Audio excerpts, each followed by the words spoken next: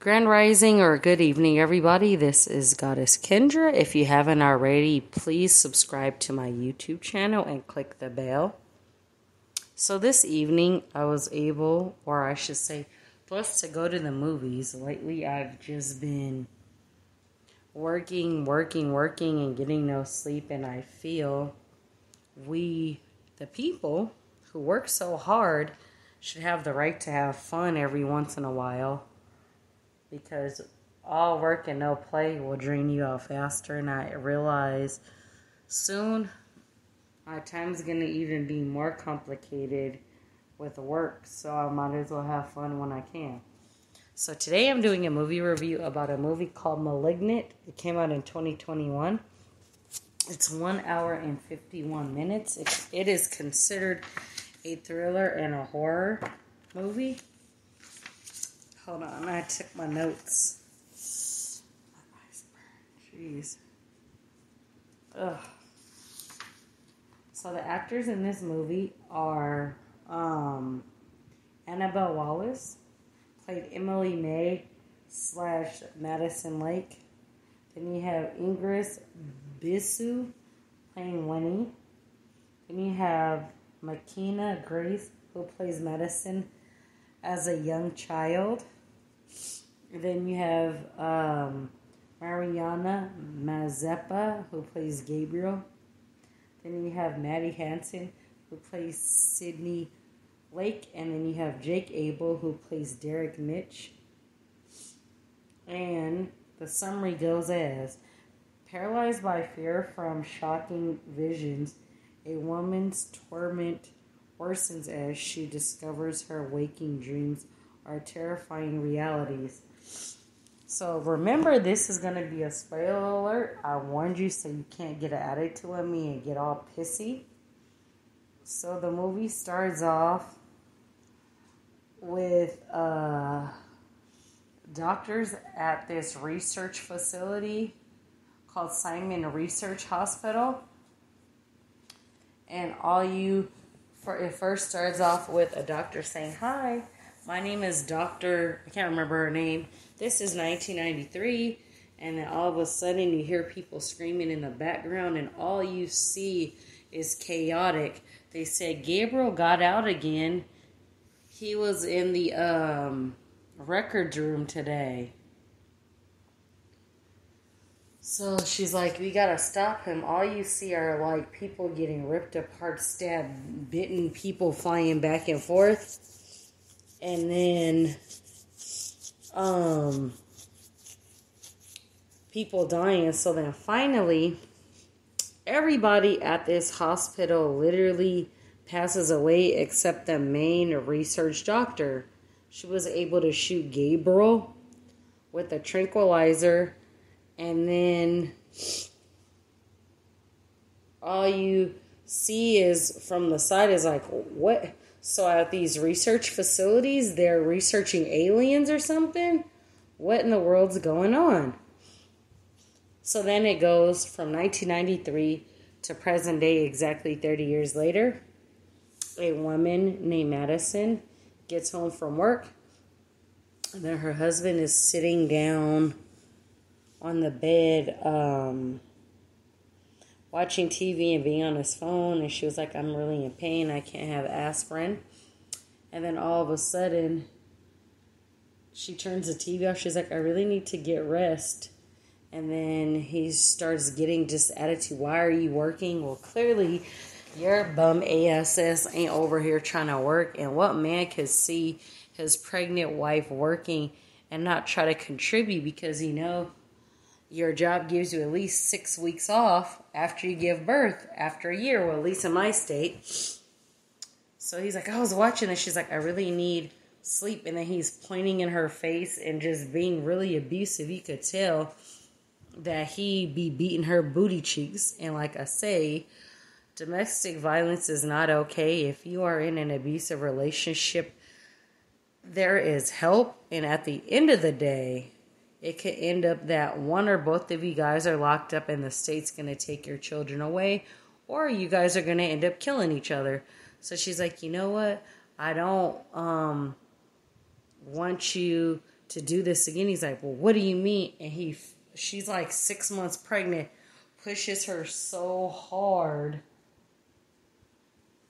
to the wall that it breaks the wall a little bit, and her head print is in the wall, and the back of her head is bleeding. What a piece of shit. So then obviously she puts him out of the room, and then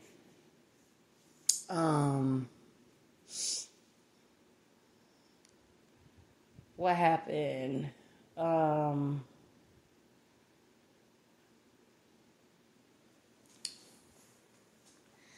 He's asleep on the couch, and all of a sudden he thinks he sees Madison. So he goes to the kitchen. The figure disappears. Then all of a sudden, the door opens to the refrigerator, and then the TV comes on. So then at this point, if I know, my goodness, my wife is asleep. I didn't do any of this. This house has to be haunted, or there is some very bad energy in here. So then finally he's like, and then Madison goes downstairs because she hears a noise, and all of a sudden she finds her husband's neck turned around and his bones sticking up. That's what that abusive jackass gets. Yes, you heard me say it. This is what this abusive jackass gets. I don't feel bad for people who are abusive. Whatever karma you give yourself is what the hell you deserve. So then all of a sudden she sees the dark figure, and before she sees the dark figure, she freaking looks out the window or whatever, and then runs upstairs. And right when she runs upstairs, literally that spirit kicks the door down and freaking knocks her like 10 feet back. I'm like, there's no way that a infant inside the body could take that much of a pounding like that and survive. So then the neighbors call the police, and she ends up in the hospital, and her sister shows up, and she's like, where's the baby? Maddie's like, where's the baby? Where's the baby? Where's Derek or whatever? And her sister's like, Derek died and the baby did survive. So then she comes home. Her sister's like, I could take some time off. She's a struggling actress and stay with you. So one day she looks out the window and sees a dark figure again. She locks the doors as she's frightened. So at that point, she the next day ends up changing the locks, and her sister comes over, and the key doesn't work, so she climbs in the window and scares the crap out of her because she sees this image, and her sister's like, well, you changed the locks, so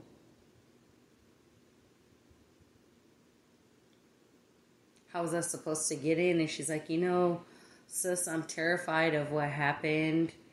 And her sister's like, F that. Derek was an a-hole, and that's what he gets. You deserve better. Nobody deserves to be treated badly like that. So then it shoots to a scene where they shoot the underground part of, I was going to say San Francisco, Seattle, Washington. There was a terrible earthquake, and basically a lot of the city is underground, and they decided to build over it. The lady does a tour and then ends up letting the people go. Like, it's to be haunted. And then as she's closing up, she hears some really funny noises as she's closing up. And I'm like, please do not walk into this dark. You have to be super freaking crazy to do that. So she turns the light back on, and this image figure takes this woman and ties her up.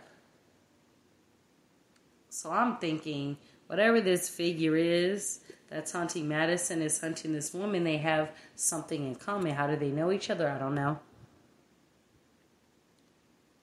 So then the cops are like, well, what happened? And then it comes to find out Madison's husband was abusing her. I'm trying to think. I want to tell this story in order. So then the figure goes to that doctor who was running that facility and ends up stabbing her with her award and takes off. The news, Dr. such and such was brutally murdered. So then I guess I'm assuming it has to be her ex-husband's like, oh my gosh, she was murdered, or whatever the case may be. This is horrible. I know I don't talk to her. It's been years, but all she did is try to help people. So then he's on the phone, and all of a sudden the goddamn windows open and there's wet footprints. There is no goddamn way, like his dumbass, I'ma go and clean up the mess. Who does that? I'd be like, 911, what the hell? So then he goes into the closet and cleans it up and goes to bed, and that dark figure ends up like smashing his face in. Like, it's really bad. So Madison ends up going to her mother's house. It was like, when I was born, did I have like a twin brother or something? Is there something wrong with me?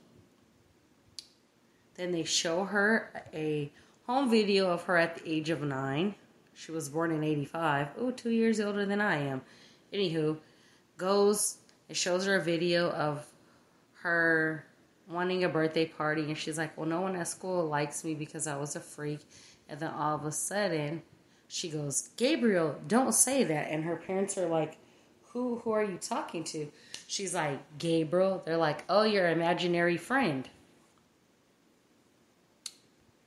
So finally her and her sister talk to the detective and goes, hey, I feel like there's somebody's in danger. Every time something happens, I get a vision.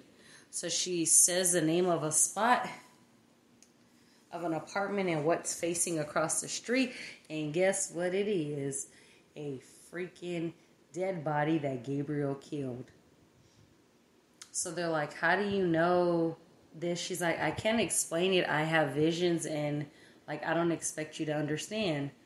So then the detective starts looking at these cases, and one from 93, and goes, can you age this photo 30 years? So he goes, isn't that why you interviewed that girl? She just left. So as they're doing their thing, on the list is a doctor who worked at the facility. The cop is looking at the photos. He ends up going to the doctor's house, and then what do you know?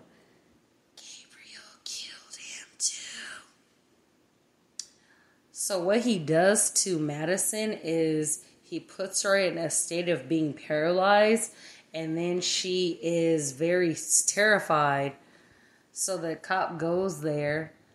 The doctor's dead, and then she's like, Gabriel's still here. So then this idiotic cop decides he wants to follow Gabriel. Why would you follow something that could flip down 3 flights of stairs or a 3-story building and run? Follows him. Gabriel almost kills him.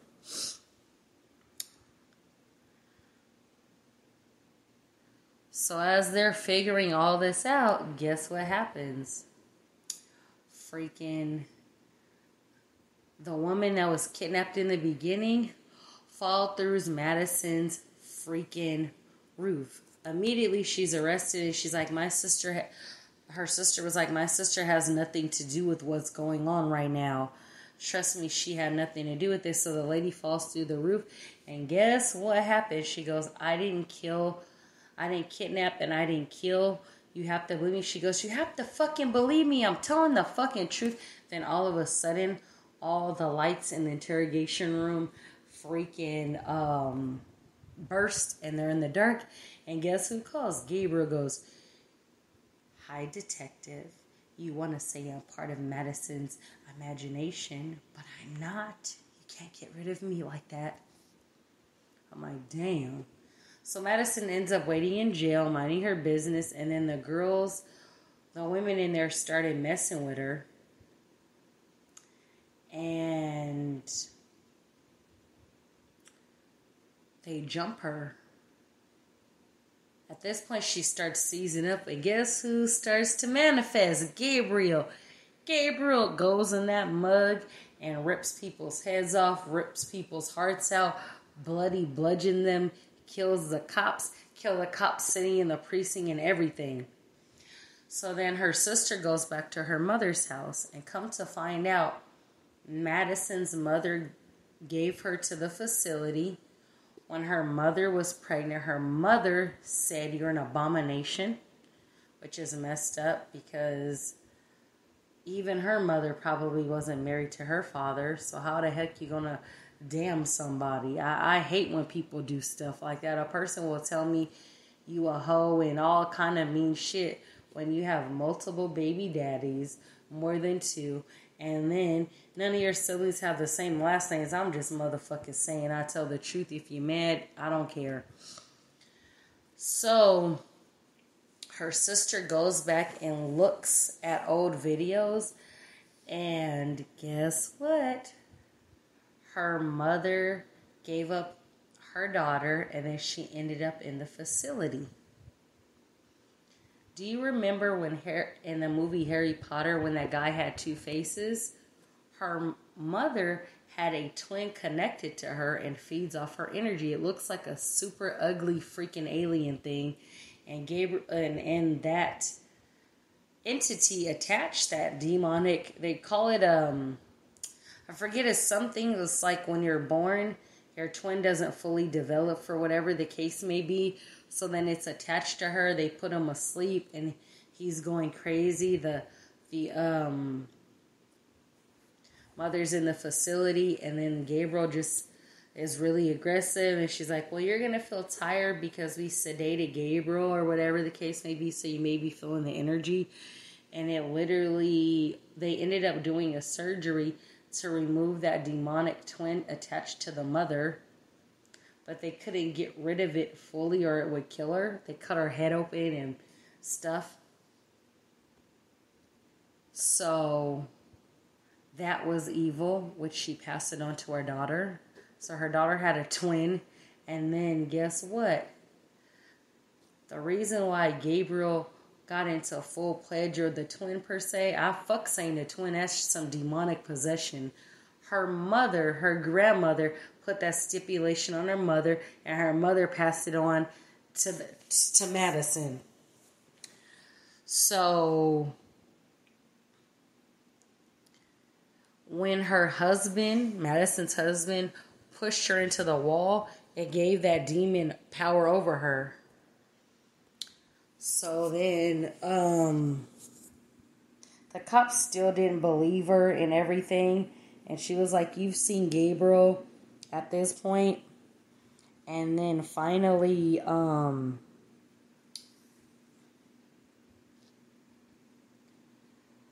Gabriel tries to kill her sister. Her sister goes, Madison, I know you're in there. You have to fight this. So Madison goes. And when she gets to the hospital, when Madison and Gabriel get to the hospital, her biological mother was like, Gabriel, I'm so sorry. I should have never gotten rid of you. And he was trying to kill her. So then her sister was like, can you please fight this? So she's like, you're not going to take a hold of me anymore. You are going to be stuck. So she put that portion of evil out of her mind. So getting from this film, you could manifest anything that you ever want in this world. No matter if stuff is ugly or not, you can manifest anything you want in this world, and it doesn't matter. She allowed her evil, or her lower self, I'll call it devil, I'm going to call it demonic self, to take over her. And right when her and her sister got things back right, her biological mother dies. So now I'm going to read a summary of the movie because I feel like I could have left things out, and I like to give a thorough explanation. This story contains spoilers for Malignant. Every once in a while, a genre film comes along that is so off the wall, so against the grain of corrupt pop culture, and so wholly the works of the filmmaker, eyed and formative instruction that is difficult to believe any major studio could give it to a green light.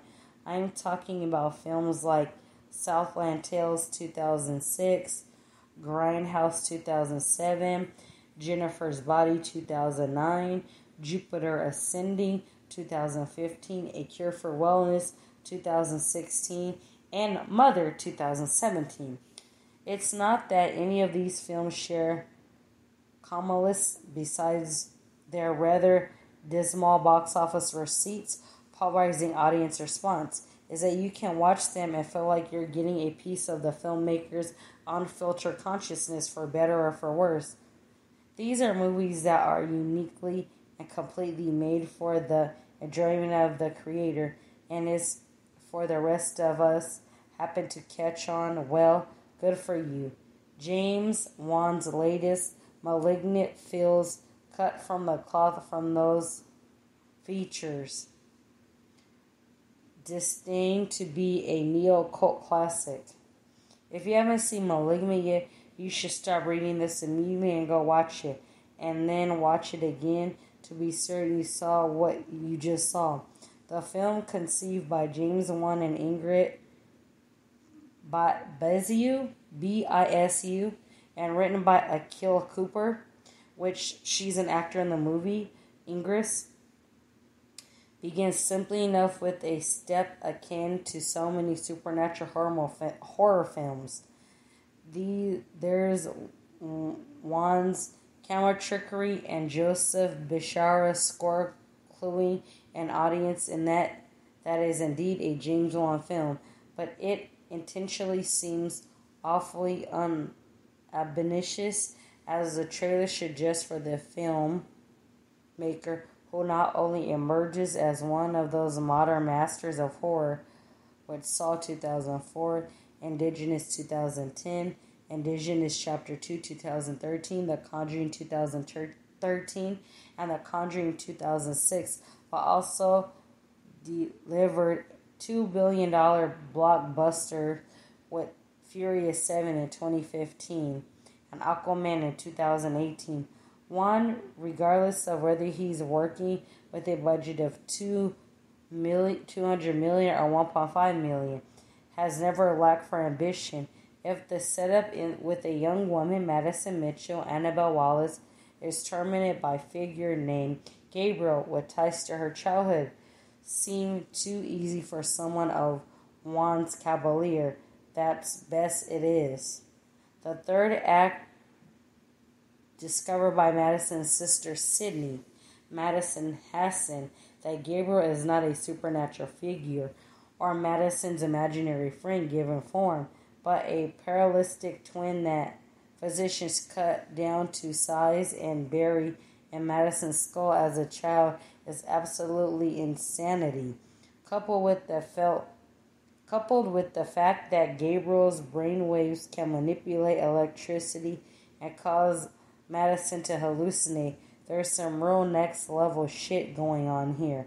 And if that weren't enough, Gabriel emerging from the back of Madison's skull and using her body through backwards movement to slaughter the inhabitant of a whole precinct is certainly enough to bring the house down. I don't know if I've gained as much watch as horror movies since Orphan 2009 or Evil Dead 2013.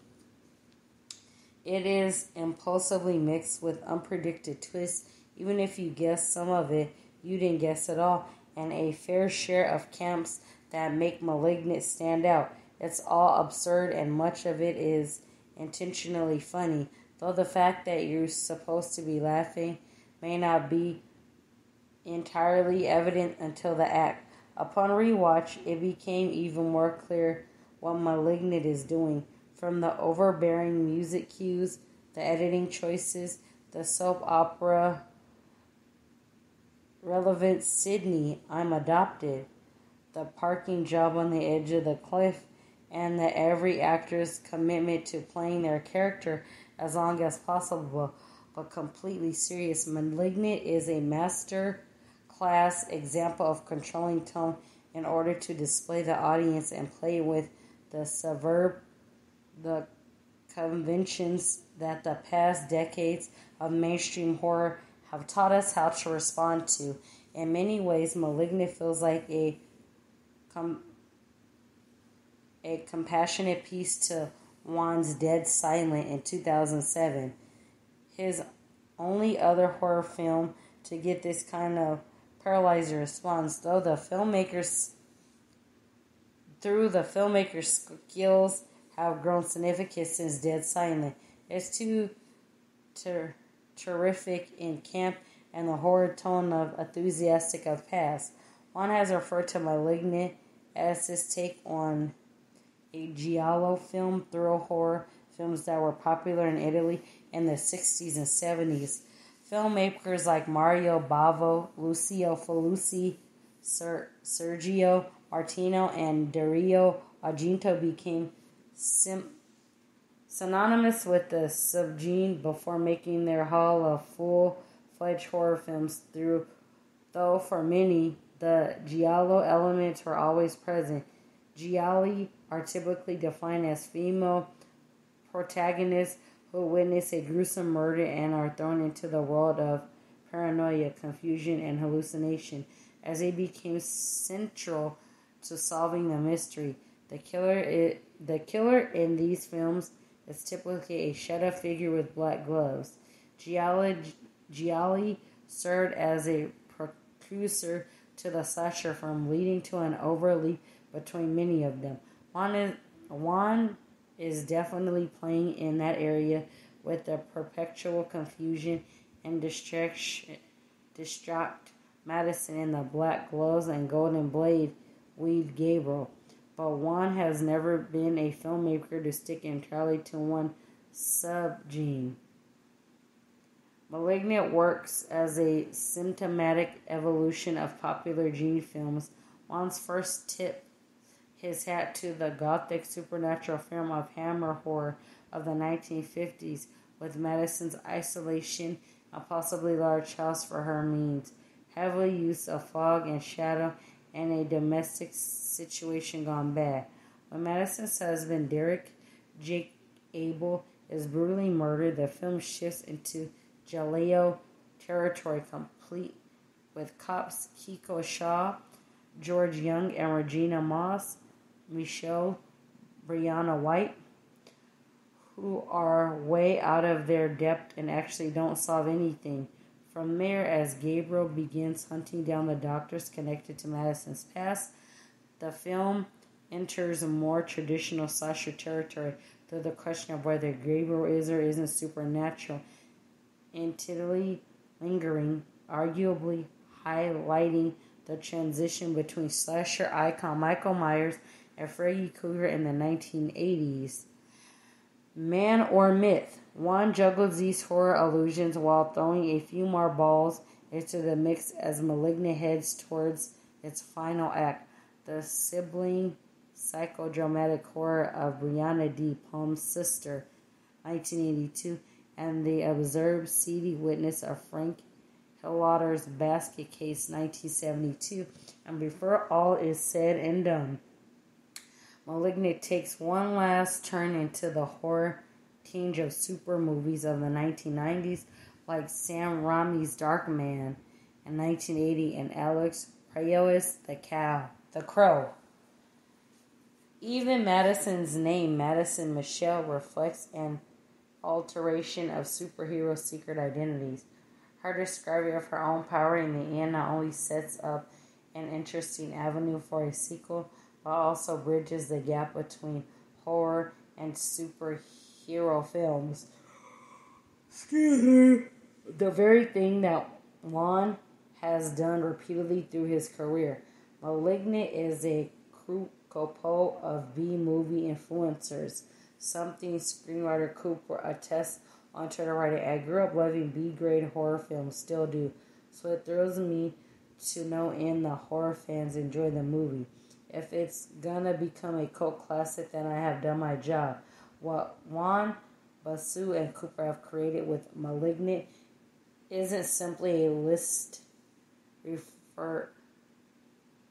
What the hell? I'm sorry. Referral of winks and nods.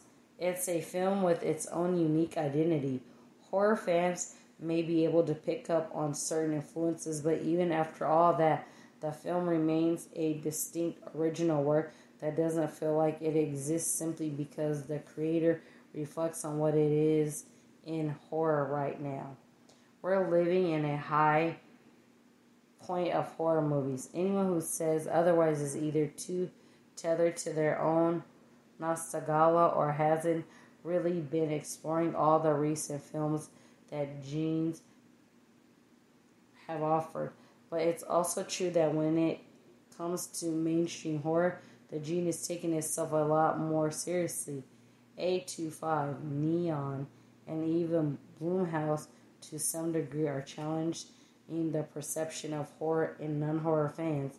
And in A24's case, it's even managed to package some of these under alluring and prestiging of drama.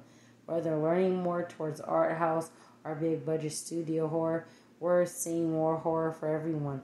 Film critics who don't really like horror, award seasons, voters, or even your mom. While I don't like the term elevated horror, I don't think that you can look at something like Hereditary in 2018 or the upcoming Lamb and understand how they're different from the final, The Forever Purge, or Spiral from the Book of Saw. And even those later entries offer for more social commentary upfront. A necessary way is then many of the studio horror films we saw in the 2000s. They all essential to the survivor gene.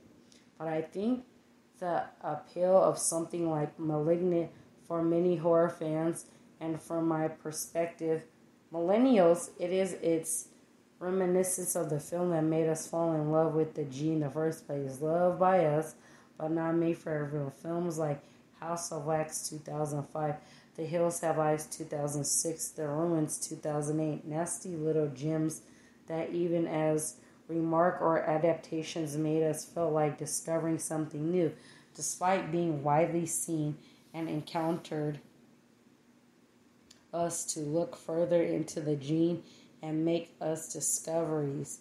Malignant feels like a discovery from an era, something to be loved by us but not made for everyone. Well, that is my review. I appreciate it. Thank you so much, and remember, be yourself.